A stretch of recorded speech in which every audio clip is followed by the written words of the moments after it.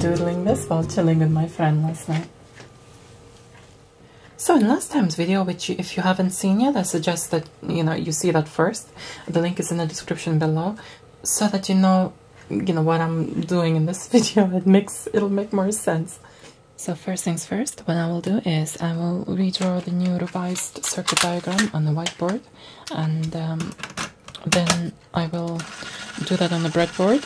I will test it out on the real Amiga, and we'll see.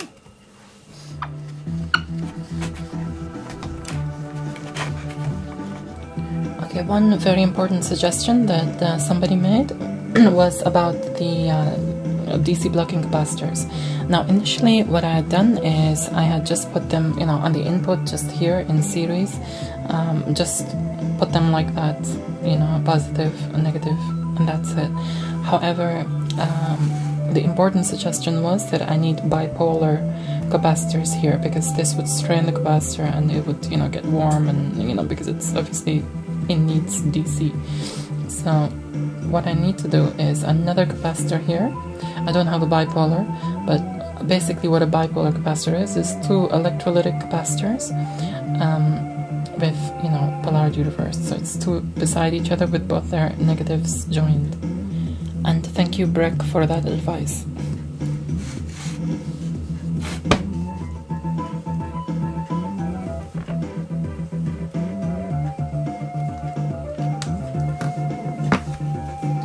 Again, each of these is 47 microfarad, or 47 off. And each of these I'm going to change it to 10 ohms. Right, so initially I thought, okay, let's do a separate stereo separation adjustment for each channel, which I would need 2 variable resistors. However, I would need more capacitors here. And another setup like this, after each variable resistor, because if you were to, without the capacitors, if you were to turn one, it would adjust the stereo separation of both of them.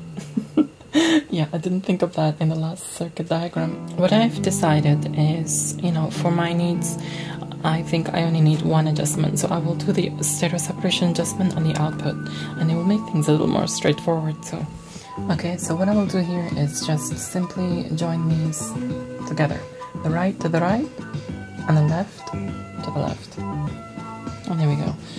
So the output will be here.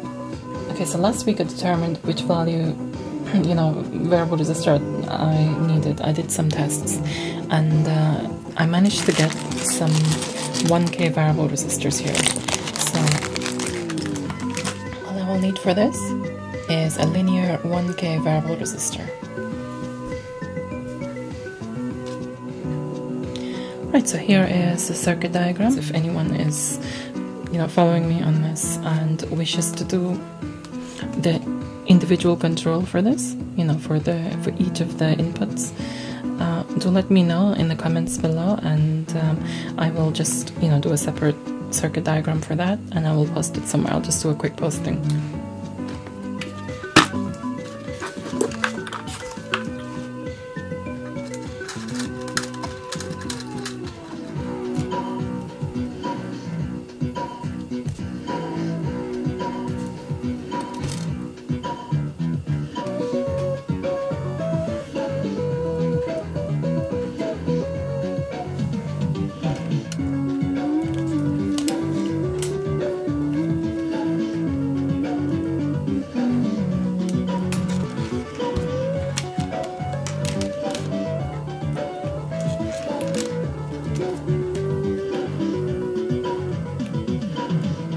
Okay, so now everything is connected.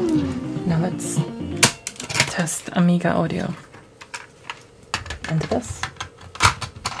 Actually, first things first, let's connect your ears directly to this and see how loud it is. That's the original audio.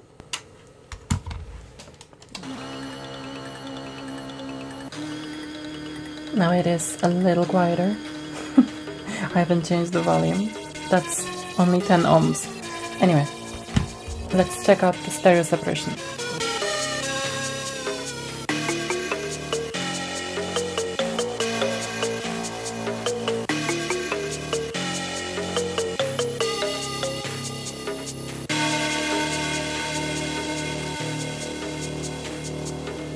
So that works, and it's perfect.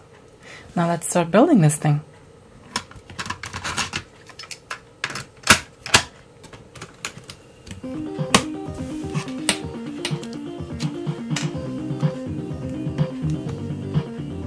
For this, I have two project boxes.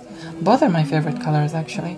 Deep red and this kind of aqua oceany kind of blue. I feel that this one's gonna look nicer. So, let's begin.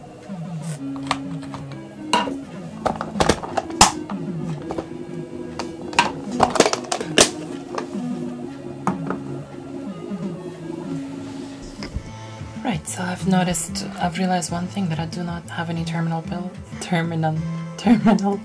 pins. And I'm sure I do have them, I cannot find them anywhere, so I'm just gonna have to solder the wires directly under the board. I do not like doing that, but hey, I've got no choice.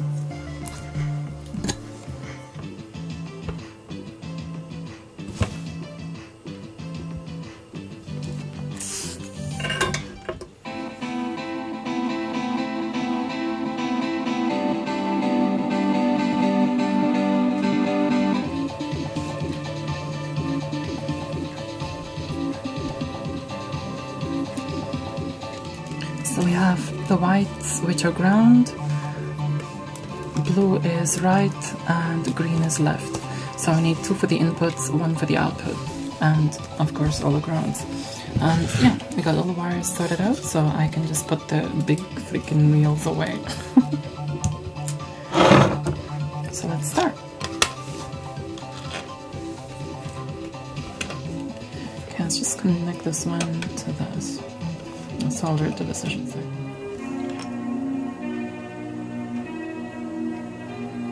In case you're wondering, this music is Amiga mod music. Well, some of it's from games, but the other is mods which I just got from Aminet or something like this. It's the stuff I used to, sometimes listen to when I was a teenager. Okay, I've put all the grounds on the circuit. These the RCA grounds, and this is the output jack ground. What I'm gonna have to do now is just join these grounds together to make, so I need to make tracks for that. And I really hit this helping hand. I'm wondering if it's helpful at all.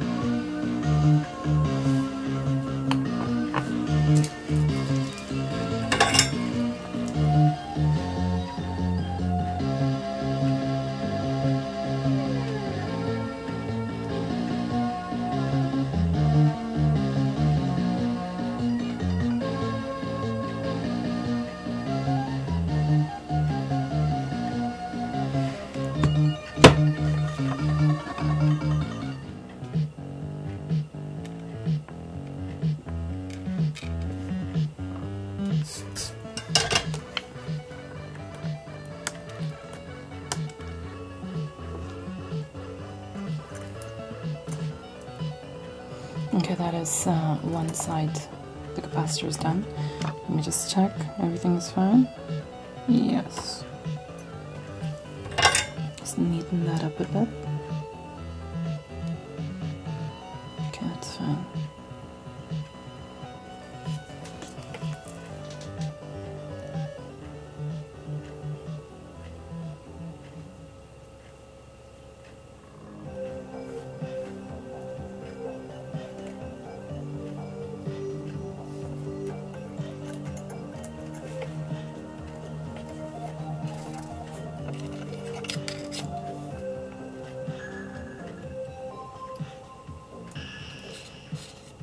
So what I need to do now is just solder, this side exactly identical like that, and two more wires which I forgot for the variable resistor.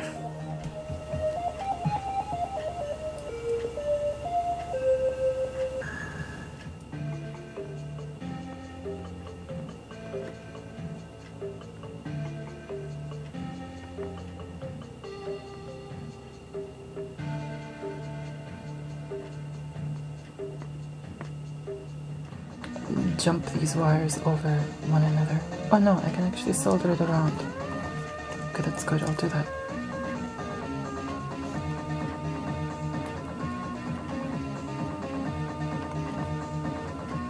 Okay, that's better. I feel better now. I feel better now.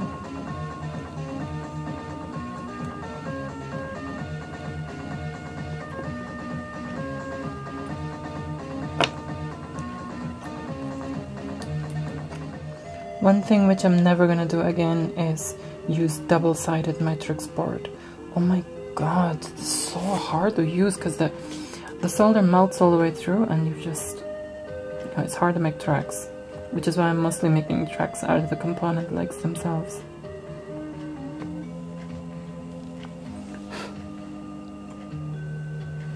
Freaking pain, that's... Okay, so the green one, which is this.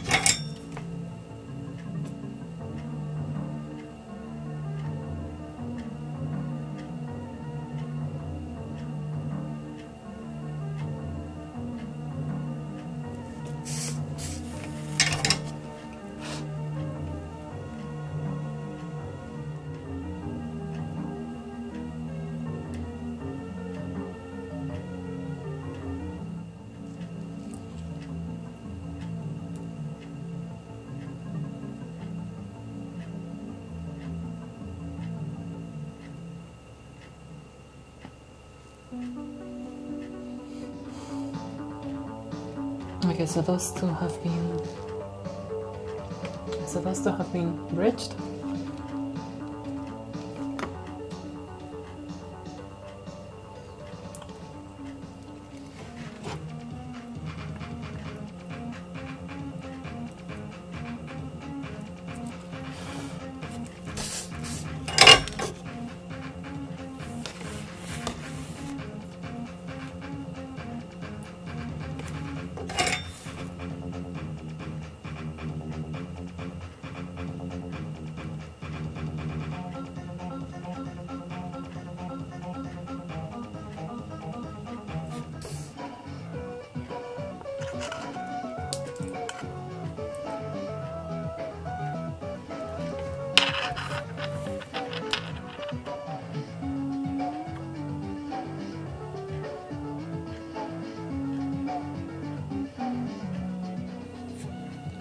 This is mostly done now.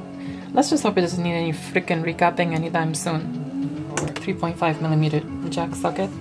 And just to, you know, just for reference, the two that are folded down are the switch. This one is ground. You know, this outer shell here connects to that. That's ground. This one is left, and this one is right. So that's gonna be blue wire, green wire, and white wire.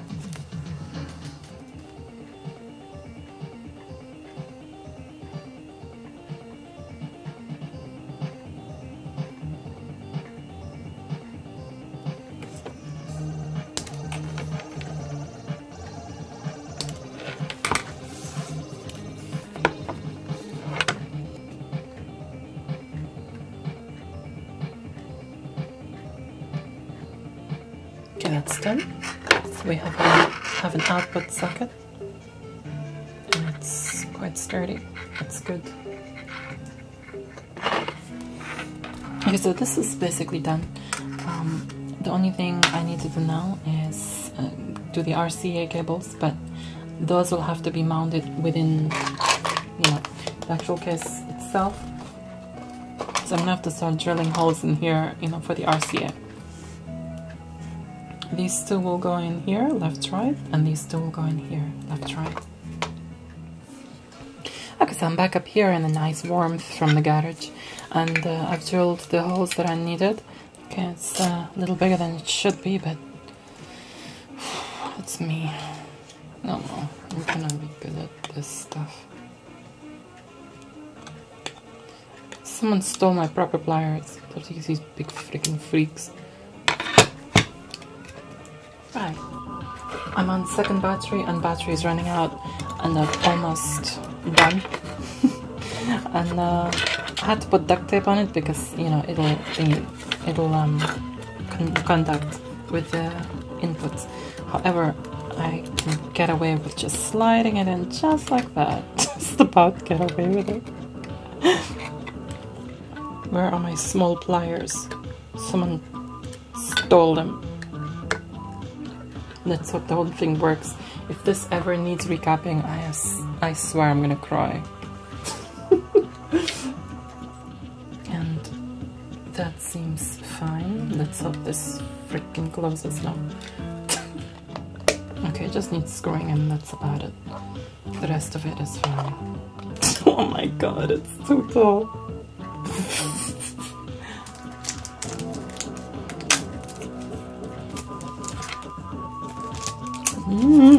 I want this finished.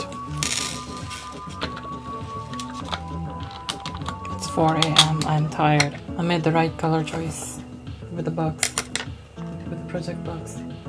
Yeah, it's looking good. Let's just see if it works quickly with this personal stereo. Okay, so I'm back here at the Amiga side of the room. Okay, so let's... Okay, that is the mixer output. Let's connect this to the Amiga. And this is to the mixer and your ears. Amiga's audio. Okay, let's put something on that's familiar. You've heard of my song Utopia, which, you know, plays in the background in some of my videos.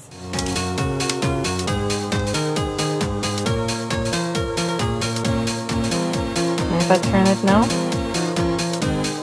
notice the stereo. You have to have headphones on to notice this, by the way.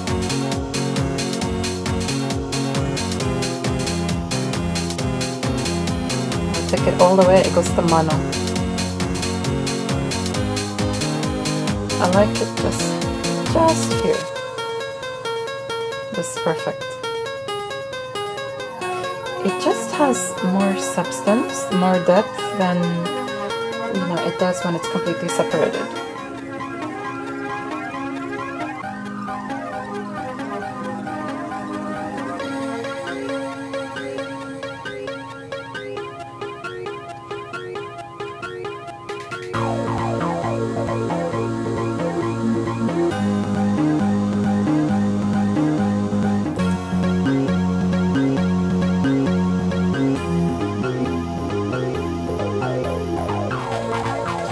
This is a success. Thank you so much for joining me throughout this project, and you know, it's been fun, it's been great, and I'm just happy that I've got this now.